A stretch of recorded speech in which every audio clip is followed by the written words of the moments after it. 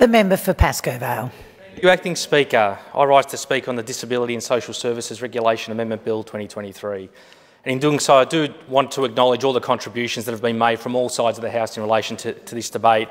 Some very thoughtful, heartfelt contributions, particularly from the member for Greenvale, whom I'd like to acknowledge in that respect. Speaker, Labor has long been committed to supporting and empowering Victorians with a disability. And since 2014, we have continued to work for Victoria to be a national leader in realising the social, economic and civic aspirations of people with a disability. As part of this, Labor has continued to drive outcomes so that people with a disability have full equality, inclusion and participation in our community. This is an essential and crucial part of building a community that is inclusive for all Victorians. However, before I turn to the substance of this bill, I would like to provide some historic context in relation to how we arrived here today. I think it's important to touch on some of the history regarding the abuse, neglect, violence and exploitation that people with disability have experienced in years gone by, which demonstrate how far we have come, but still demonstrate how far we have to go.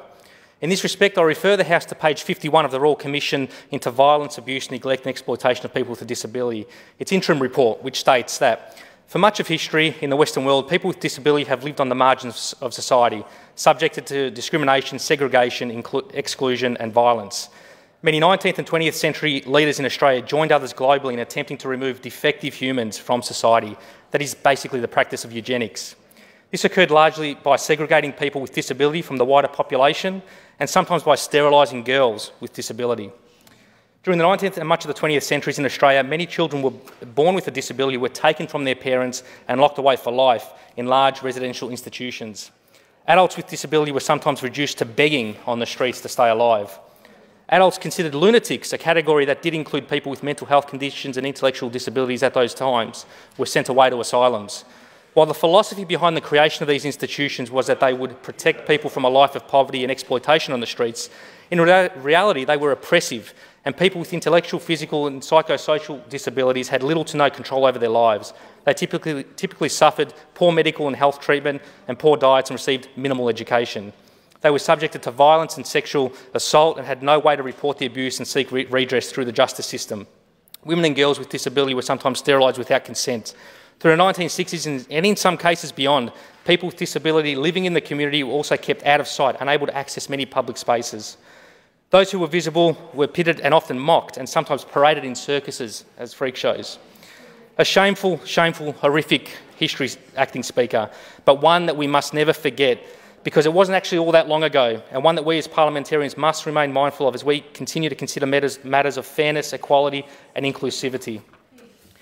However, as outlined in the Royal Commission's interim report, through the disability rights movement that began to form globally through the 1970s and 80s, campaigns did begin to change attitudes and practices that contributed to the discrimination of people with a disability. These campaigns led to a series of law reforms, including the development of anti-discrimination laws in the Australian states and territories, and the introduction of the landmark Disability Discrimination Act of 1992 by the then Keating Labor government. The key objective of the Disability Discrimination Act, of course, was to eliminate discrimination against people on the grounds of disability and ensure that, as far as practicable, that persons with disabilities have the same rights to equality before the law as the rest of the community. The Disability Discrimination Act, Acting Speaker, was built on the foundations of previous keynote legislation, including the Whitlam Labor government's historic Race Discrimination Act of 1975, legislation of historic significance putting Australia on the road to reconciliation with Indigenous people, the Hawke Labor government's Sex Discrimination Act of 1988, which reflected the commitment to the elimination of all forms of discrimination against women, the establishment of the Human Rights and Equal Opportunity Commission in 1986, again under the leadership of the Hawke government. Standing on the shoulders of these historic Labor reforms, Acting Speaker, I am proud to say that I continue to be part of a movement that has very much a long-standing history of taking real action to help the marginalised and the most disadvantaged in our community. Even whether it be through recently the Rudd Labor government ratifying the Convention Rights of Persons with a Disability in 2008, the creation of the NDIS under the Rudd-Gillard governments, whether it's through Labor's leadership and unity as we now strive to deliver constitutional recognition for a voice for First Nations people, which will culminate in the referendum later this year, or through this bill, which will continue to improve the treatment of and rights of people with a disability. Labor has always stood on the side of communities who need it most. Although despite these important advances, people with disability in Australia still experience a lot of disadvantage. People with a disability are 2 times more likely to live in poverty and 6 times more likely to have poor health outcomes. However, as highlighted again by the Royal Commission, its interim report, basically talks about how a lot of issues are still ongoing, and as outlined in one particular piece of work that was submitted previously by the National People with Disabilities and Carer Councils, its report tragically highlighted that for far too long the abuse of children with disability, violence against people with intellectual disability in group homes, and the sexual assault of women and men with a disability were far too common.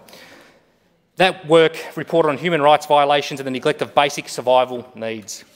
Speaker, this bill aligns and responds directly to these key areas of focus by the Royal Commission, some of which I've just touched on, particularly within disability accommodation and tenancy settings.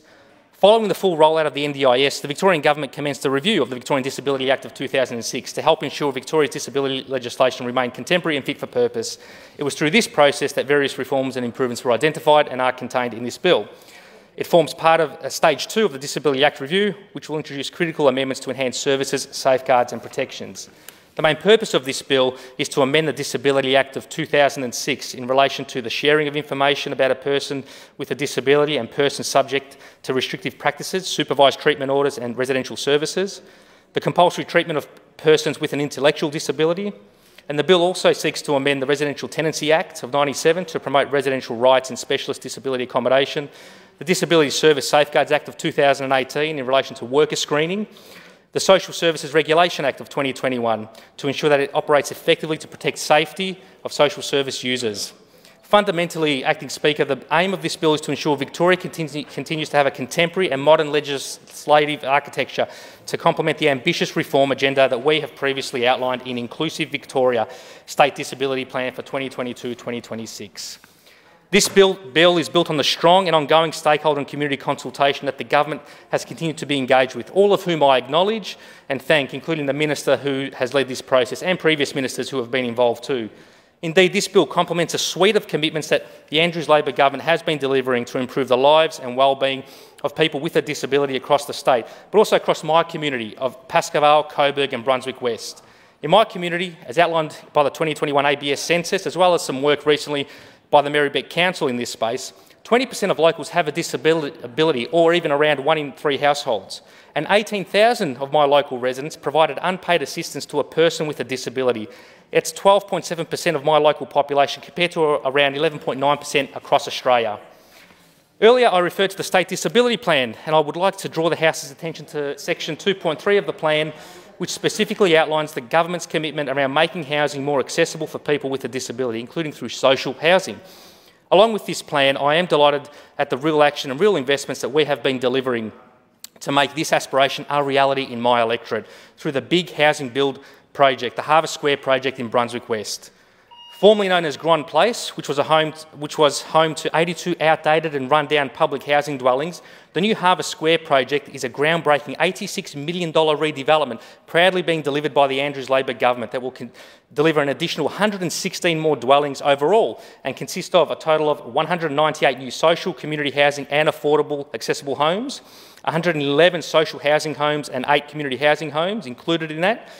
And currently it's supporting 770 construction jobs as it's under development, which will importantly is a project that makes provision for a certain percentage of fully accessible homes that are consistent with the Disability Discrimination Act. Order. The time has come to suspend the House for lunch. The member may continue on resumption of debate.